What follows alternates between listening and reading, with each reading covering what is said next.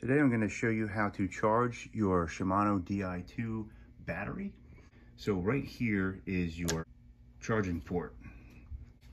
So what you're going to need to charge it is you're going to need the Shimano charger, SM-BCR2 charger. On one end has the special Shimano connector on it. So the other side of the charger is just a micro USB connector. Then you want to plug the USB into either a computer, like a standard charging block like this, or a higher power block like this. This puts out 10 watts. This is going to charge your DI2 battery a lot quicker. This will work fine. It'll take a little bit longer. And if you plug it into a computer, it's going to take even longer yet due to the power output. So when you plug it in, the charger going to have an orange light under the charge icon right here. But when the charge is over, that light's going to go out and your Shimano DI2 battery will be fully charged at that point.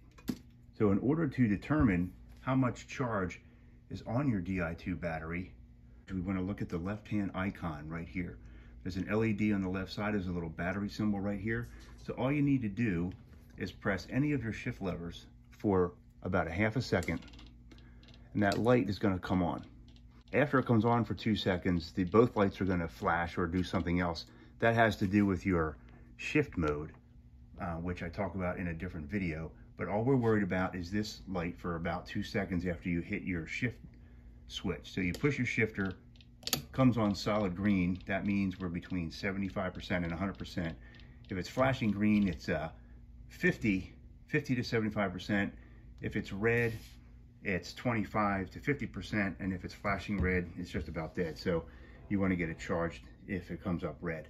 So the actual Shimano DI2 battery is located in different areas depending on the bike that you have. I have a Trek Domani, and on this particular Trek, the DI2 battery is in the hidden compartment in here. So this is actually the end of the battery. It's a long tube-like structure, but it's right down in here. So that's actually the battery that we're charging, where it's located.